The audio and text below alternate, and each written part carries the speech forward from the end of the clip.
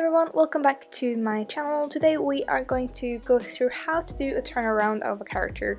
My process is really rough and I just do it, so I don't know if it will help you, but if it does, I'll be super happy. So before I actually start talking about how to do it, I just want to say sorry for not posting last week. Just been stressing out a little bit and needed a break. Also this week has been a little bit stressful, that's why we're doing a video that I did a few weeks ago instead of a very recent one. And also not to my schedule that I did announce, but what you gotta do, sometimes it doesn't happen to plan. Next week I will be doing the monthly illustration though, so keep your eyes peeled for that. So with that out of the way, let's talk about how I do character turnarounds. So turnarounds are very important when you're going to draw your character multiple times for animation or comics, or even going to model it. It's really good to know how your character look from the side and from the back and not just the front. It is also good practice to see if you can make a character look the same front and side. It's kind of a test of a style. So the way I do it is I like to go 3/4 view front, then side view, and then 3/4 view back. But you could also do straight on and straight on back, so it's up to you. But the way I do it is I draw the character in 3/4 and then I pull all these little lines out to the sides.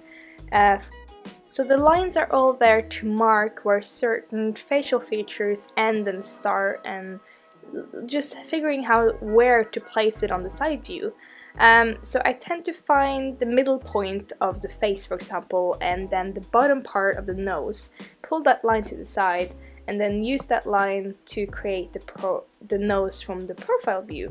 The same for the placement of the shoulder, the crotch, maybe the hand, the tail, ears, the horns, like everything that it is important to the character. Sometimes it will look weird, so then I have to keep tweaking the side view until it actually looks like the character again, but that kind of comes with practice and figuring out how you draw certain facial features. But of course it's important to remember anatomy and how people look from the side, even though like not depending on art style, it's just you need to have your anatomy correct. So I would recommend looking up human anatomy pictures of side view and see how the legs are placed, how the balance is placed. Usually when you look at people, the balance of the chin will kind of be right under the toes, which means that the legs will go slightly backwards and not just straight down. That's a very important thing to remember. But yeah, always pull up reference when you are doing a turnaround, just to be safe that the anatomy is correct.